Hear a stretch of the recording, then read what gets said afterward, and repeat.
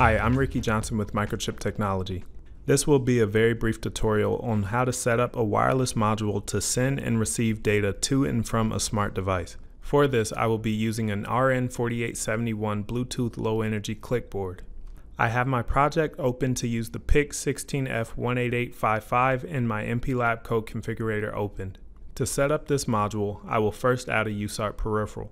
Next, I will enable transmit and receive. Additionally, I will change my baud rate to 115,200. This is the default baud rate for the Bluetooth Low Energy module. Next, I will enable USART interrupts so that an interrupt is generated whenever the Bluetooth module receives any data. I will also enable the redirect STDIO to USART checkbox.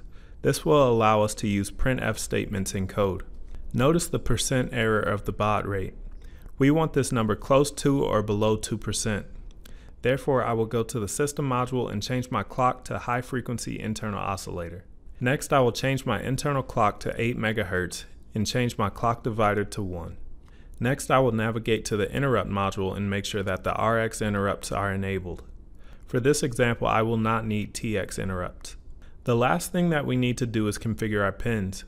I will set the TX pin to RC5 and the RX pin to RC6. This should be all that we need to do for our setup, so I will go ahead and click the generate button. Over in the main.c file, I am going to first enable global and peripheral interrupts. Next, every half second I will transmit something to my phone via the printf statement. Lastly, in the usart.c file, I will scroll all the way down to the usart receive ISR. At the bottom of this function, I will print the return value of the getch function.